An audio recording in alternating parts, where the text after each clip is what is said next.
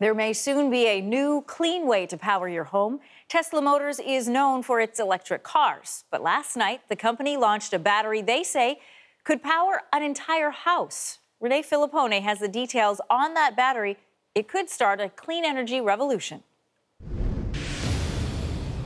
The only light at this nighttime event came from energy stored in this, the brand new Powerwall. What I'm going to talk about tonight is about a fundamental transformation of how the world works. Tesla CEO and tech billionaire Elon Musk wants people to generate solar power and store it in the new batteries.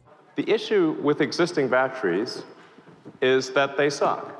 Okay. Making smart investments. The idea is eventually homes will generate their own electricity with solar power, which is stored in Tesla batteries for later use. Right now, the $3,500 battery is a pretty pricey backup system. $400 for a solar panel like this. Olivier Tricassis is an engineer at the University of Toronto. He says there are similar batteries on the market, but Tesla has an advantage. The amount of money that they have is really astounding, absolutely. That money is paying to build the biggest battery factory in the world. Tesla says that will bring down costs. If you think about the internet revolution that happened in the 1990s, this is another revolution that's happening in energy. So whereas in the 90s we spread, information to the entire world, now we're spreading clean energy to the entire world.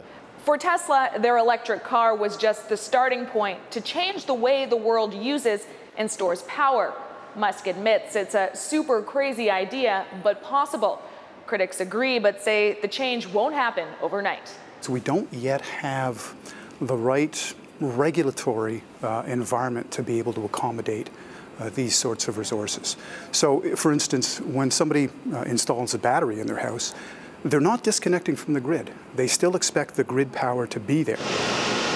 And the upkeep on that grid is expensive.